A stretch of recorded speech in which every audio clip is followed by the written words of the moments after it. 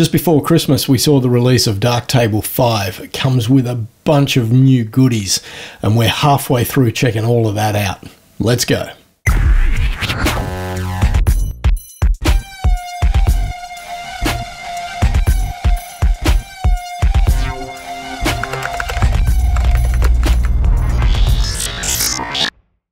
Hi and welcome to episode 151 of Understanding Darktable.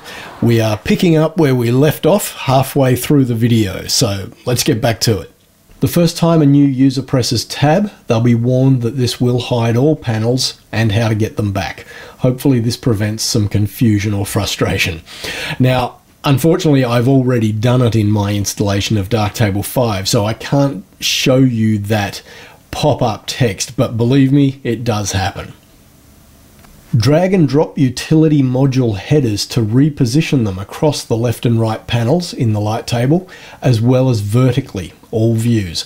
Each view can have a different layout. Drag and drop of processing modules in the darkroom right panel, in other words the processing modules panel, has been improved to auto scroll when reaching the top or bottom and to not get confused when images get dragged into the area. This functionality no longer requires Ctrl+Shift modifiers. I've got to say, we are opening a massive can of worms here. I can see a bunch of new users coming in and repositioning the order of modules and then not being happy with the quality of the exported images, and it'll all be because they've messed with the order of the pixelpipe.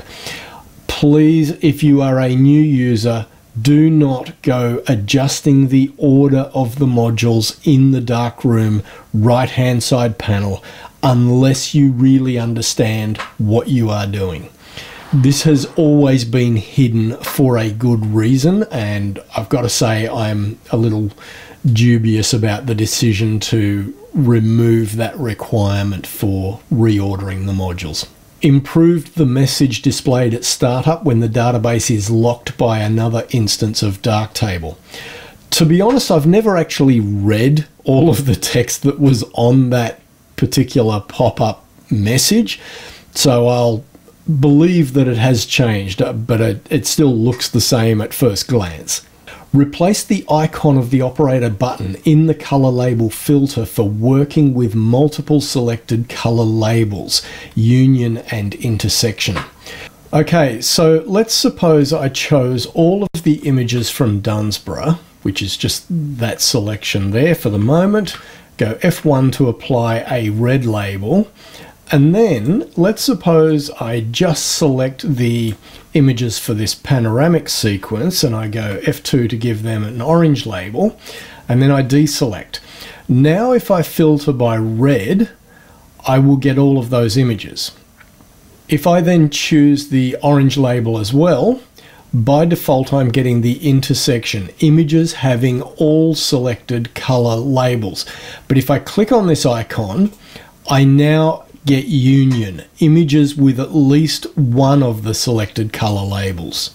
Other changes, the first of which is that the default histogram view is now waveform display, not histogram. So by default the histogram will now display in waveform view, but you can also choose vector scope, parade, or as I prefer, histogram. It's just what I'm familiar with. In the selected images module, the copy parts option now defaults to not selecting any of the parts within your current history stack. I love this.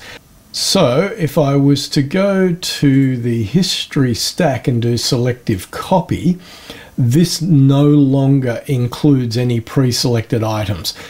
I love that. It should have always been that way, but thankfully it is now.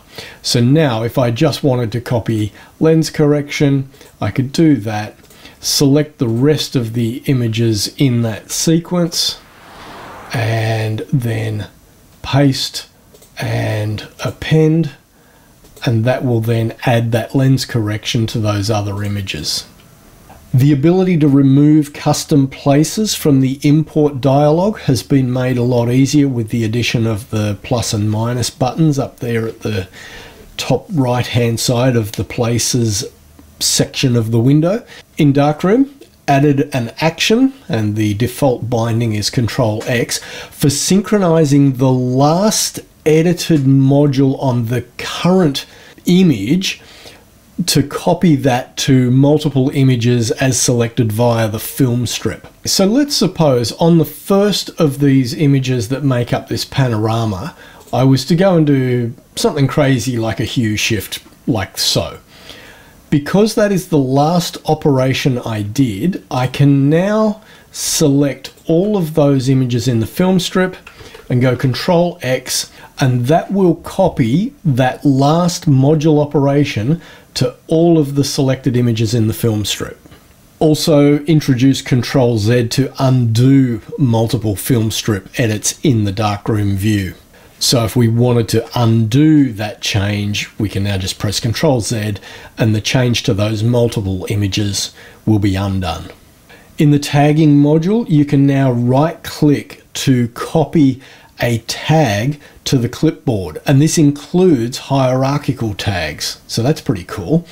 So if we go to the tagging module, this sequence for this panorama is tagged with Australia, Western Australia, and something else that we can't completely read. We can right click and go copy to clipboard, and if I then open up a text editor, we can see that entire hierarchical tag: Australia, pipe, Western Australia, pipe, Dunsborough, pipe, Bunker Bay. There's a couple of new substitution variables like image.tags.hierarchy, and we could use this at export. I mean, there's multiple places you could use it, but let's suppose we wanted to send this image to the desktop, and instead of using file name, we will use image.tags.hierarchy, and we export.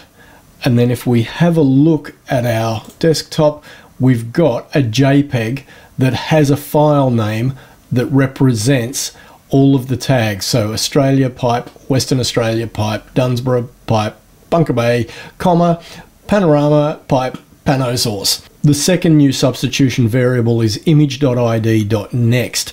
Every image that you import into Darktable gets an image ID. So in this instance, we can see that this first image of that panoramic sequence is image ID 115,133. So that's how many images I've imported into Darktable over the years I've been using it.